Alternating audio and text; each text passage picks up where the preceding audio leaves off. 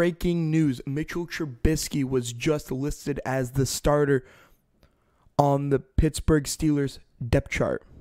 Welcome back, everyone. It's your boy CJR Sports, and today we'll be talking about Mitchell Trubisky officially being announced and listed as the starter for the Pittsburgh Steelers. So let's get right into this video.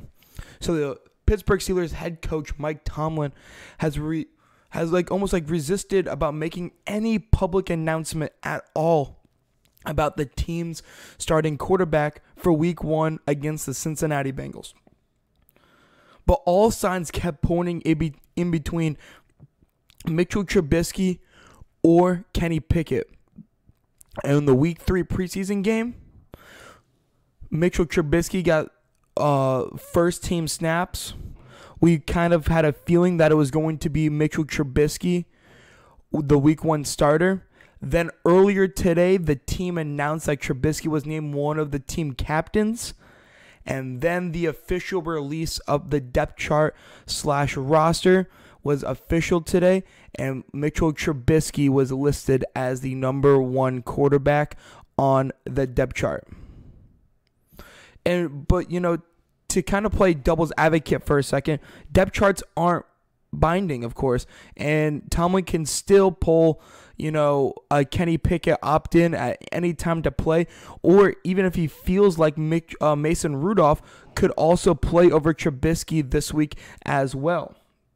With a depth chart, it doesn't have to be set in stone. Things can certainly move in any direction as the week goes on, as they feel like maybe Kenny Pickett will be better or Mason Rudolph will be better in whatever situation. But from what we know now, Mitchell Trubisky is the starting quarterback for the Pittsburgh Steelers. But the depth chart also lists Mason Rudolph as the number 2 and Kenny Pickett as the number 3. So not even Kenny Pickett. Kenny Pickett was listed as the number 3 during preseason, and it has stayed that way going into the regular season.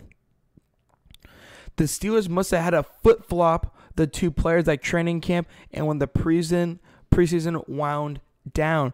Teams typically do not keep 3 quarterbacks active on the roster at any time. Usually it's just the starter and the backup. So it looks like the team could decide to put and move these quarterbacks at any time throughout the weeks.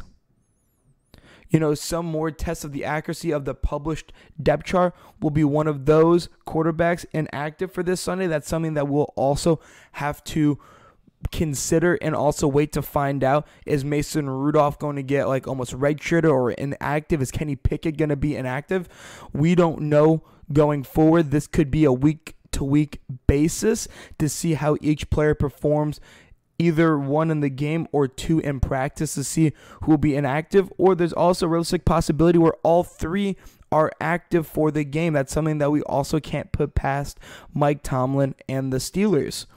But congrats for Mitchell Trubisky. We knew going into it he probably was going to be the starting quarterback week 1 for the Steelers.